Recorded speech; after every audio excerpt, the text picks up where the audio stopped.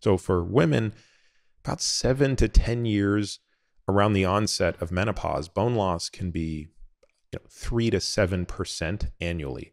When I came across this figure, one of our analysts pulled this up, I was really surprised. Again, two things really stand out to me. We've already discussed one, which is you have this pretty significant rise in bone density between birth and age 20. It then remains relatively plateaued. In this case, menopause kicks in around 50, and then you really start to see the fall. Look at the dotted line.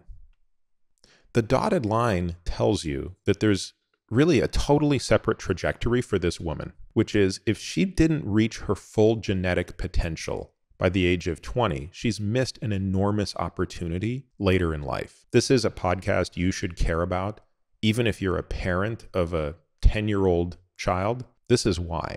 You want to make sure that your kid's doing the right things when they're 10 to 20 so that they reach their full genetic potential. What is it about menopause that creates issues in bone health? Bone mass increases in the presence of stress.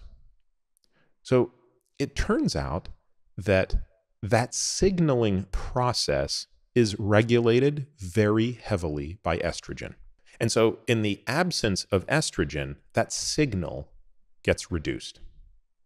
And that's effectively why menopause, which is a sudden withdrawal of estrogen, is such a devastating thing for women who don't have their hormones replaced.